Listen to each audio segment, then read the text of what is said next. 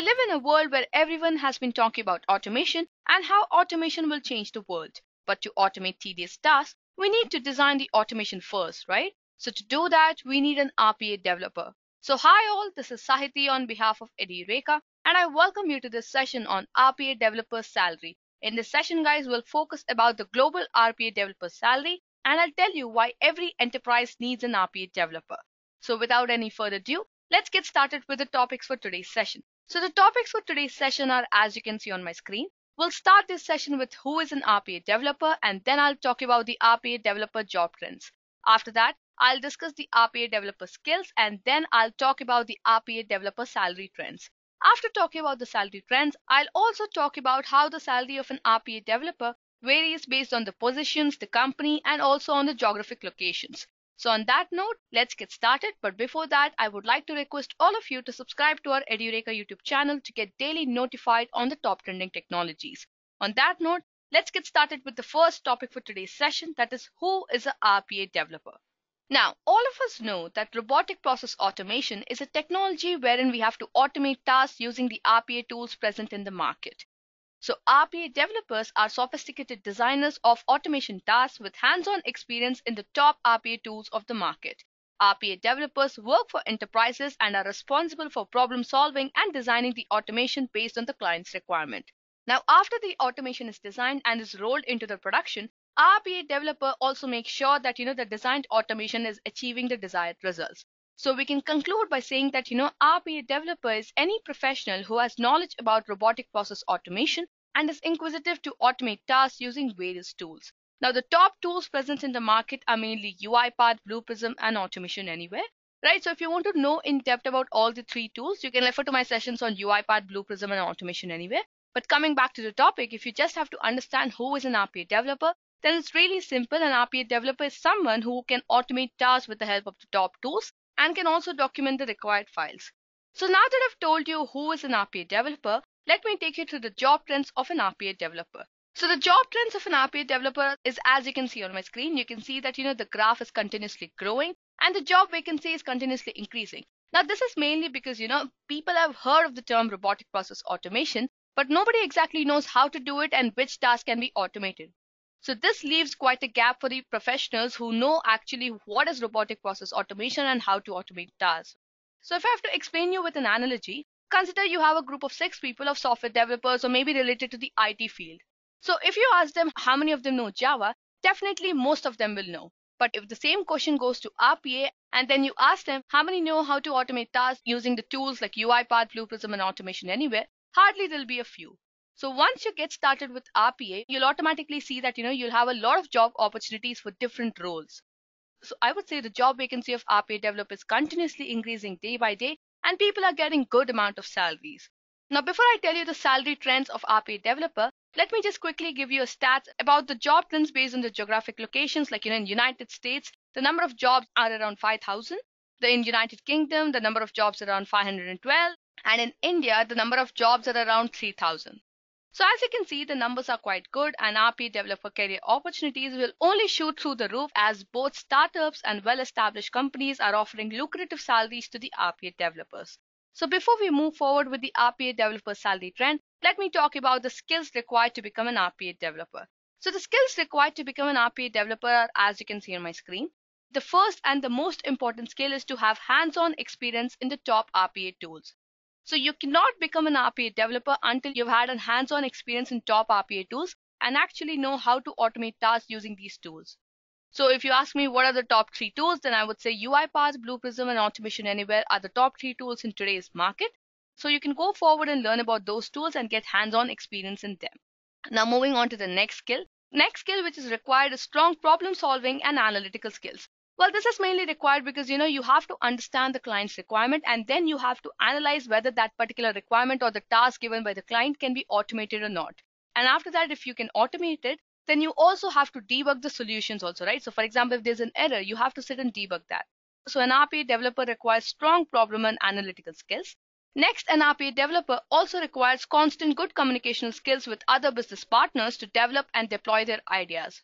So this basically helps the team to ensure that what can be created within what time frame and what are its requirements. So with good communication, I would say all the basic ideology or maybe all the basic requirements are clearly analyzed. After that, what is required is good knowledge of the different stages of RPA lifecycle. As because an RPA developer deals with almost all the stages of RPA lifecycle, even if there are a lot of teams in an enterprise for each and every stage. But an RPA developer is a person who oversees the complete stages of RPA lifecycle. So if you want to know more about RPA lifecycle, you can refer to my session on RPA lifecycle.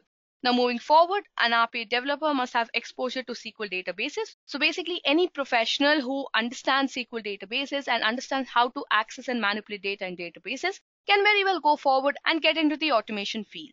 Now after that, the next skill that is very important is basically that an RPA developer must know how to design technical specification document for RPA projects. So all the technical specifications required for a project must be clearly specified by an RPA developer for further usage also, and maybe while they're working on the project. Moving on to the next skill that is required is experience with analysis, design, and implementation of process. So once the process definition documentation is done and then the process is ready to get into the designing stage, an RPA developer must know how to take forward the design and how to create different steps for the automation. After that, an RPA developer must have good coding skills in .NET, C#, and VB scripting. Now, generally, this is one of the most common confusion that I've seen that people often say that you do not require programming knowledge for RPA developers. I would not say it's wrong because a person working on RPA works on RPA tools, and most of the RPA tools are completely based on the drag and drop activities, right? So if you just want to do a for loop or a while loop, you don't have to sit and write a code for it. You can just drag and drop an activity and then do the required actions.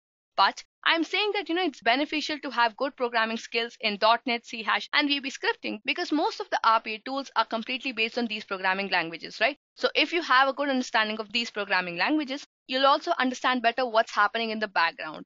Apart from that, an additional skill could be that you have basic understanding of the Lean Six Sigma process methodologies, and then you're also certified in certifications like the ITIL, TOGAF, PMP, COBIT, and Prince2. So guys, these certifications are not mandatory to become an RPA developer. They'll just add on to your skill for team management. But yes, all the other skills that I'd mentioned before are a requirement to become an RPA developer. So now that I've told you who is an RPA developer, the job trends of an RPA developer, and the skills required to become one, let's move forward with the session and take a look at the RPA developer's salary trends. So according to Indeed.com, the average salary of an RPA developer estimated from around 18,000 users, employees, and past and present job advertisements.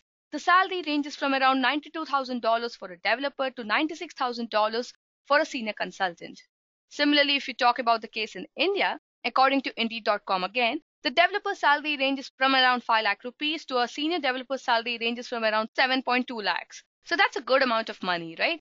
Now, not only talking about Indeed.com, if we take into another research, so according to Glassdoor, the average salary of an RPA developer in United States is around $96,000. And in India, it's around 7,62,000 rupees. So that's a good amount of money that I think. So I think anybody who is going forward to become an RPA developer or is looking forward to change his or her domain to the field of automation, then I think you should go forward and upskill yourself in your careers, or maybe you can start your career in robotic process automation.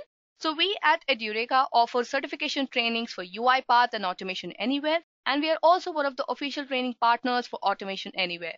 So if you want to get good hands-on experience on UiPath and Automation Anywhere, then you can refer to our curriculum on edureka.co. So that was about the salary trend of RPA developers, guys. Now, an RPA developer's salary trend also varies based on various factors.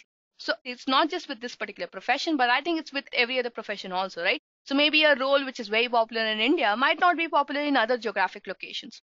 So that could happen. So for your better understanding, what I've done is I've segregated the average salary of an RPA developer based on the positions, the companies, and the geographic locations, that is based on various states in the United States and India. So starting with positions based in United States, if you consider, there could be various positions related to an RPA developer. So when I say various positions related to RPA developer, either you can start as a fresher from a junior developer, or maybe you can upskill yourself and maybe become a solution architect, software testing manager, senior consultant, .NET developer, and so on. So these are few salaries that I've segregated out from Indeed.com, right? So for a solution architect, the salary is around $1,42,000. Coming to software testing manager, salary is around $1,17,000. Moving on to senior process engineer, over here, let me tell you that senior process engineer is one of the most famous roles in RPA industry. So the average salary for this particular role is around $1 lakh. After that, coming to senior consultant. So senior consultant can earn around $96,000. A .NET developer can also earn around $93,000 on an average. Coming to developer, the developer starts at $91,000, and similarly, process engineer and process manager earn around $87,000 to $74,000. After that, we also have a role that is business process analyst. Now, business process analyst is a person who works into the complete process of the RPA lifecycle. So that person earns around an average salary of $71,000. And coming to junior developer, so the junior developer earns around $62,000 per year. So all these stats are really great to see, and I hope all these stats are really great, and I think you can get started from either being a junior developer, or maybe if you're already experienced from around 7 to 8 years in the RPA field, then you can go forward and become the solution architect or the RPA architect. So that was about the scenario in United States, guys. Now let's move forward and look into the scenario of the same positions in India. Now in India, the salary trend for various positions vary a little bit. For example, in India, a solution architect earns around 12 lakh per year. A senior process engineer earns around 11 lakhs per year. A senior consultant earns around 9 lakhs, and a process manager earns around 7 lakh 54,000. After that, coming to the developer role, the developer starts with 5 lakh 36,000, and then coming to business process analyst. A business process analyst earns around 3 lakhs. Coming to testing manager, so the testing manager, the .NET developer, the process engineer, and junior developer, all of them earn around 2 lakhs. So if you observe, few roles which were popular in United States are not that popular in India, right? So that's the reason I had segregated the salaries based on different positions and geographic locations. So I hope that you've got an idea about the different salary trends based on the positions. Now let's move forward and look into the salary trends based on companies, right? Now there are a lot of companies hiring for RPA developers. As you know, almost all startups to hypergrowth companies need to automate tasks to survive in this competition world. Almost everybody wants to automate their tasks, that is, tedious, mundane tasks, and they want to use the human resource in a better way rather than just doing the tedious tasks. So there are various companies offering, but from the lot, I've just segregated few companies as you can see on my screen. So UiPath offers around $71,000, Automation Anywhere offers around $57,000, and Zymergen offers around $50,000 for an RPA developer. So you can get started with the developer role in the RPA field from any of the top companies by getting the hands-on experience, and I'm sure you'll upskill yourself definitely. So that was about the salary trend based on companies, guys. Now let's move forward with the final one, that is the salary trend based on geographic locations. So what I've done is I've considered various states in United States and in India, right? So talking about United States first, according to Indeed.com, the average salary range for RPA developers in New York ranges around from $95,000 to $130,000. Similarly, in Washington, it ranges around $80,000 to $115,000. In Chicago, it ranges from around $82,000 to $115,000 again. In Atlanta, it ranges from around $82,000 to $111,000. Finally, in Seattle, it ranges from around $88,000 to $121,000. So if you observe, New York has the highest average salary range as it ranges from $95,000 to $130,000. In India, if you remember, I said that the average salary of an RPA developer is around 7 lakhs. So if you consider it state-wise, then Bangalore has an average salary range from around 5,84,000 rupees to 10,58,000 rupees.